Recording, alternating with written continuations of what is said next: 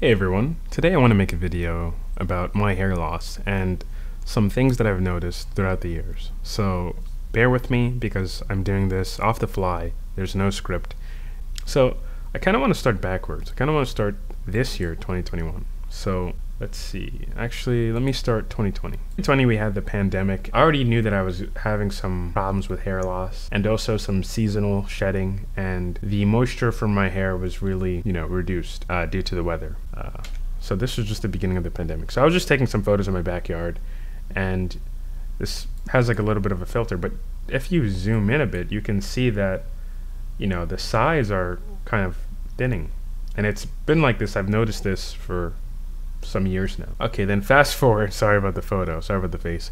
Fast forward to August of 2020, when I came back to my college. I noticed that, the weather was more favorable, and for some reason my hair was breathing a bit more.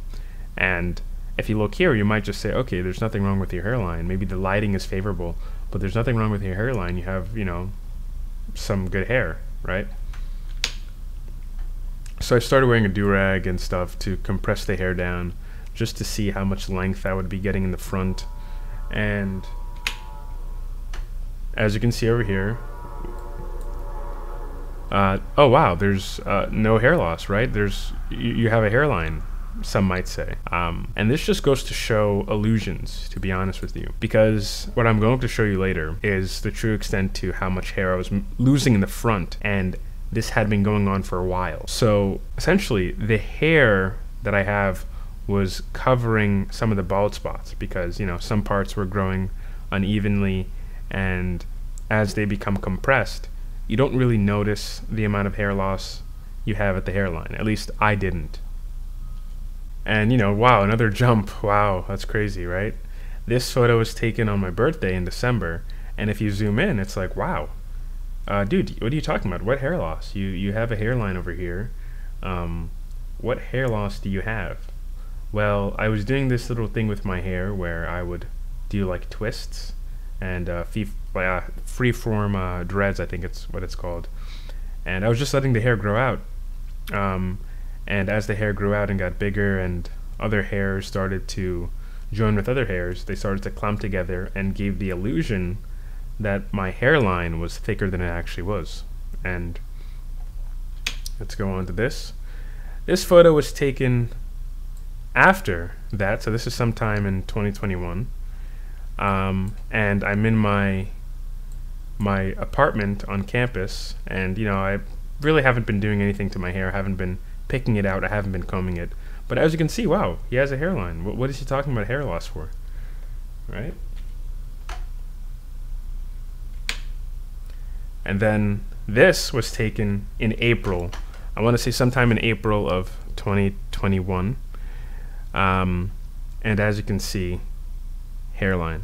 Like, what hair loss did I notice? Like, how was my hair loss due to male pattern baldness? And I will say now, male pattern baldness is in my family. My eldest brother, he lost his hair at, I want to say 20. He was a Norwood 4 at 20. And now he's like 25, 26. He's Norwood 6, so it's pretty much gone for him.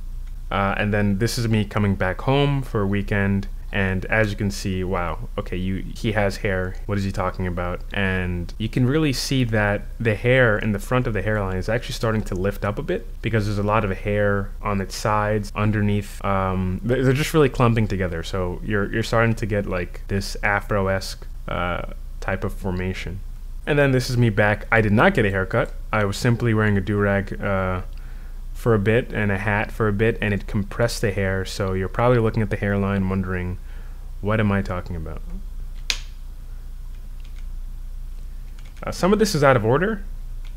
So this is out of order, right? This is from about 3 or 4 photos ago. This is from this era during my birthday of 2020. So this is right around Christmas, actually, because a Whole Lotta Red came out, the Playboi Carti album. So if you look at this photo, you can see that the hairline is actually there. Like there is a hairline. There's probably no thinning that's noticeable. And I attribute all that to the fact that the hairs, at least 4C hair, has a lot of coverage when it grows out to its like fullest length, right? When you have afro hair, or if you're a person with any sort of curly hair, thick hair, you won't notice that you're losing hair until you've lost a lot of ground. And I'm glad that, you know, I was able to see it early, even though I've noticed my hair loss since I was like 15. I've been noticing, you know, some slight recession at the temples. So let me go to 2021's folder. I got a little bit of a haircut, and then I noticed, like, not a haircut, but a trim. And, you know, although the photo doesn't look like I got a trim, believe me, I did. I got a little bit of a trim on just the sides, right? And just to take off the little bit of the front. Then I noticed, okay, what is going on? My hairline is super thin, and it did not look like that, you know, a couple months ago. So this is August 2021.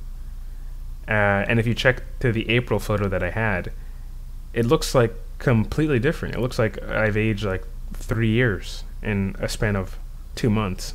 Well, I am the same age. I was the same age. And the reason for that is that there was a hair illusion going on that tricked myself and tricked others. And that hair illusion has to do with, one, 4C hair and its ability to cover more area. And two, the fact that the moisture in the air and everything played to my benefit. Three, just the overall hair length and the fact that the other hairs were clumping together at the hairline to make it appear that it was fine. As you can see, it was thinning, or it has been thinning, and overall there's like this weird, you know, thinned out area, and that isn't due to the trim. Believe me, that wasn't due to the trimming. You're gonna see a bit later on.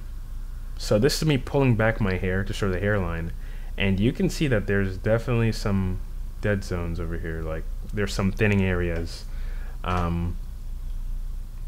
And I will comment at this point in time, I did have a bit of inflammation going on right around here.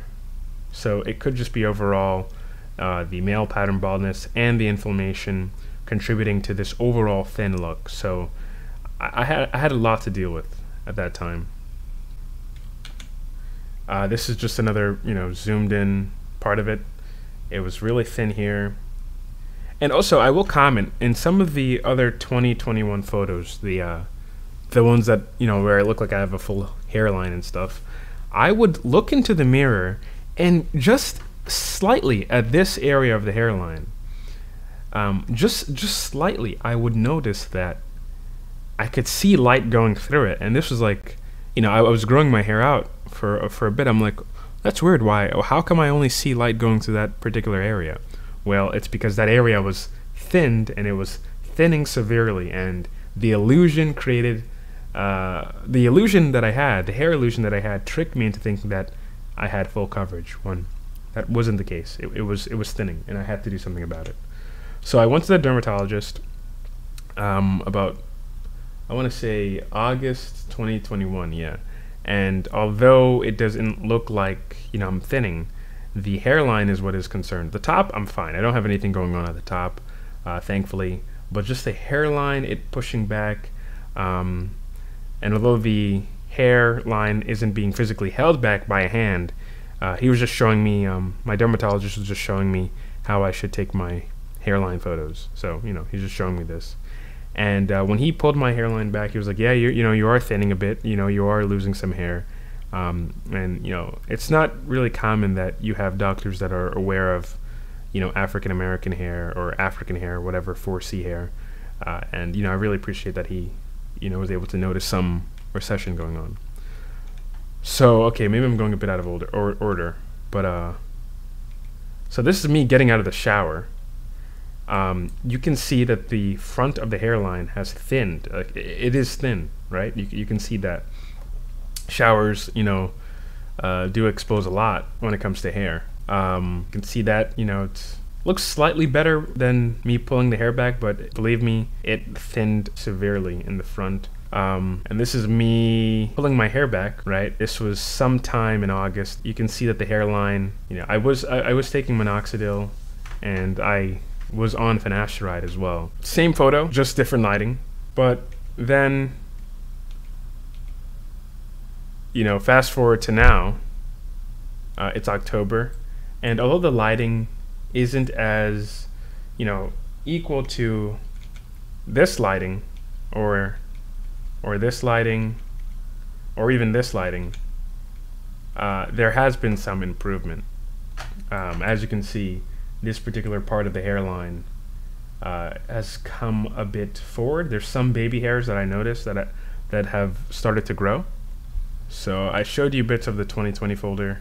Let's go to 2019. So in 2019, you know, like I said, I've noticed some hair loss from when I was about 16, and you know, that's normal when you're transitioning into, you know, your adult form. This is a bit of a dark photo, but you can, you know, make out the hairline. It was straight. This is me at boy state. A bit of a pixelated thing, but you can see that, you know, I had the hairline going on. And then this is a bit of a better photo. My track days. Yeah, I have a hairline, and it was thick, and there were no like noticeable spots. And this is my my graduation photo, and you know, had the same thing, good hairline, thick. But all the while I had a somewhat good hairline, I was just born with a big forehead. All the while, it was sort of a lie, because the hair type has good coverage. 4C has good coverage, although, you know, it does grow kind of slow. It has good coverage when it comes in, when it gets to its you know, year length, like 1 year length. Hairs would clump together, hairs would stick together, and it would make the hairline look like it's fuller than it actually is. And that's the warning that I want to give to people with curly hair or any hair that has good coverage. This, I want to say, this is probably the best my hair has ever been in terms of like shape and just maintenance and whatever. This was taken in 2018. Sorry about the train that's going by. This was taken in 2018, and you can see here that, you know, I have like a lot of hair in the front, and it was thick, visibly thick. This was during my soccer days, so you can see right over here, visibly thick, to the point where, you know, I had recently got a little bit of a, you know, shape up, but the hairline was actually lower. You can see the baby hairs. It was actually down here. That was like, wow, you know, that was the point where I was like, wow, you know, I do have a lot of hair. And then, you know, this photo where I'm fooling around, yeah, you know, same thing, straight hairline. This was early, no, this was late 2018. No, mid 2018. Sorry. Yeah, as you can see, the hairline, just my, you know, big forehead. And although this is low visibility, you can see that, you know, the hairline was there. So I don't think there's anything in 2015. It's just a kid photo of me. I have to be a bit quick because YouTube likes to block content that has baby faces in them. My hairline has always been high. It's always been high. This is just how I was born. And this was 2015. And maybe if I was raising my eyebrows a bit, you can see the top wrinkle, and you can estimate where my, you know, hairline was, or it, you know, naturally is. But I've always had a big forehead. So this is the part where I'm just going to talk to you guys. One of the important things about recognizing your hair loss is, one, you can't always rely on the opinions of others of your hair, right? You have lived with your hair all your life. You know how it should feel. You know how it feels on your head when the wind's blowing through it. You know everything about it. So when you ask someone who's likely your friend, who doesn't want to hurt your feelings, who says, you know, oh man, you're not thinning, it's all right, nothing's wrong, you look all right. You have to realize that hair loss is progressive, and even at that particular point in time when you may look all right and presentable, you may also not realize that it's getting worse, and you may not always, or in the future, you're not always going to look all right and presentable, especially when you have other factors like scalp inflammation, you know, maybe moisture, or maybe you're just having a bad hair day in general, you know, random cowlicks, whatever. That at that point in time, you're going to notice that your hair hasn't just all of a sudden, you know, gotten worse. It's always been bad, and it has always been getting worse. But you have had favorable conditions to make it look good. So with my hair type, with, you know, Africans, West Africans, African Americans who have 4C, or just anyone who has curly hair type that can cover a lot of scalp area per hair, we have an issue. We have an issue such that we're not going to notice our hair loss until we've lost a lot of hair due to the innate coverage that the hair gives us. So once you notice your hair loss, you have to accept it, and you have to ask yourself, am I comfortable with losing all my hair?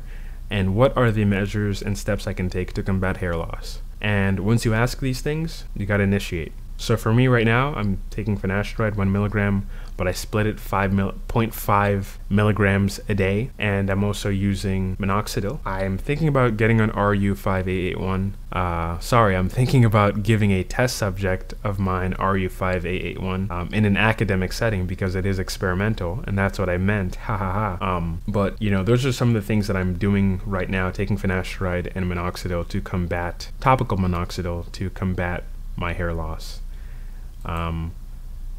And yeah, just the biggest part of it is recognizing that you have hair loss and not trying to avoid the fact that you have hair loss. So that's pretty much it for this video. I know I've been all over the place. Maybe I'll make a better video in the future. But this is just, you know, off the fly. I wanted to just get something out there to show people, you know, that hair loss, although you may look good now, you really have to scrutinize and go through your pictures, look at your hairline, feel it, remember how it used to feel, and ask yourself, yeah, my hair looks good, and it may look good in this lighting or whatever, but how much hair do I really have? Is it the length? Is it the hair type coverage that is deceiving me? Because if all these things go unnoticed and you're always like, oh, I have good hair, and especially when you have a history of hair loss in your family, in your genetics, oh, I have good hair, oh, I have good hair. By the time you realize it, you would have lost way too much hair for it to, you know, fully recover or to get a somewhat good recovery. So that's pretty much it, and I'll see you on the next video. Peace out.